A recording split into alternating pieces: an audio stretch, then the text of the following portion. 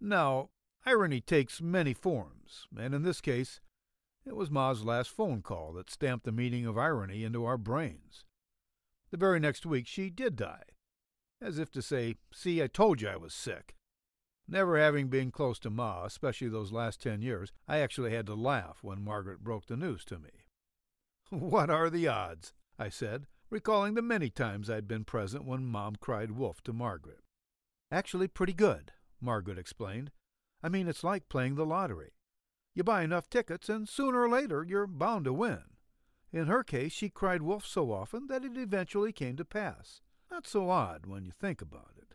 "I suppose," I said, "but what are you going to do about the $2,000 Judy owes the fund?" Margaret's face tensed up. "I don't know. I've tried everything I know how.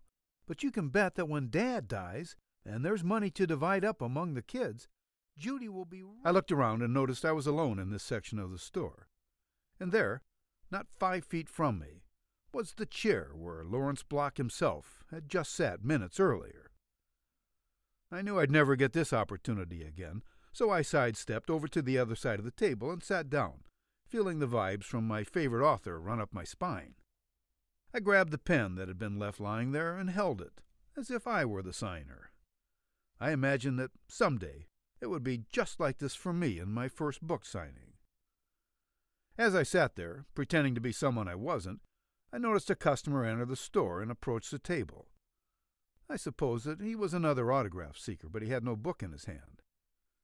There were 4 or 5 copies of the book still lying on this table, and I decided to have some fun with this guy while the opportunity was still there. "Hello," I said. "Have you come to buy one of my books?"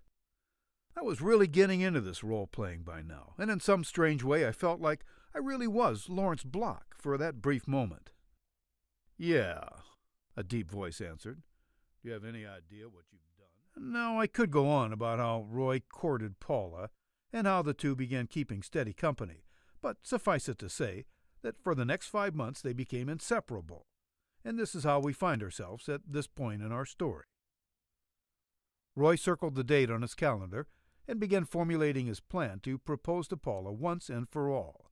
He was sure what he had in mind would be memorable for years to come, and that this was one story they'd be telling their grandchildren about on their 50th anniversary.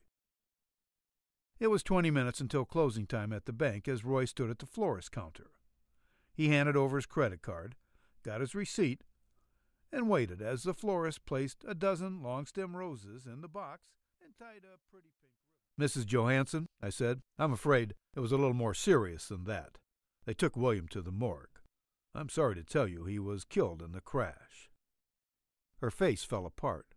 "No, it can't be. I just saw him a couple of hours ago. There must be a mistake." I shook my head and placed my hand on top of hers. "No, I'm sorry, there's no mistake. It was William Johansson. We confirmed it with the boy's license."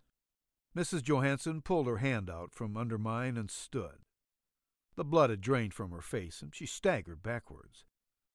One hand was held over her mouth, while the other hand was held out, fingers up, palm toward me, as if trying to push some imaginary object away. "No, no, no," she kept repeating. "Not my Billy." I rose from the couch and walked toward the woman. "I'm sorry, Mrs. Johansson.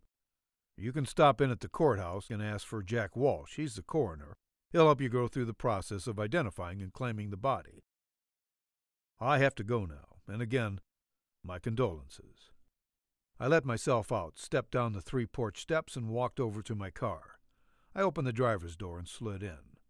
My brother, Fred, was sitting on the passenger side and looked to me for a reaction. "Well," he said anxiously, "how did she take it?" I broke out laughing. You should have seen her face. She was as white as a sheet and shaking like a palsy victim. It was hilarious. Fred laughed. "I wish I could see her face when little Billy shows up later tonight without a scratch on him. Now that would be a Kodak moment."